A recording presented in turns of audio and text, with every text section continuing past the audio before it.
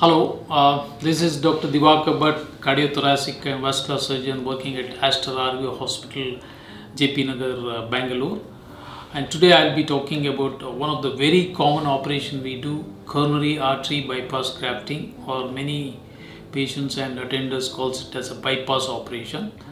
And in connection with this operation, a very commonly asked question is, what is beating heart operation and non-beating heart operation or still heart operation. So now I will explain how we are doing this beating heart operation.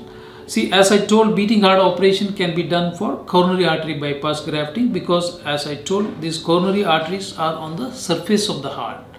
So to do bypass for these small pipes, I need not open the heart and I need not stop the heart. Heart will be beating like this.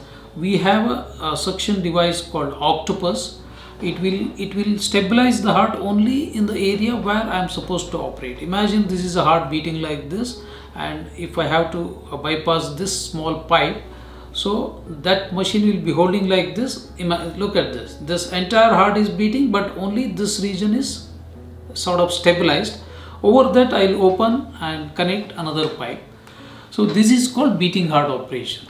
So we don't beat the heart here. Heart will be beating, we will not stop the heart, and we will not connect the human body to a artificial heart-lung machine. If you have any doubts about the beating heart operation, you can always contact us at Aster RV Hospital, JP Nagar, Bangalore. We have a team of doctors, surgeons, and we have produced excellent result in beating heart surgery technique. Thank you.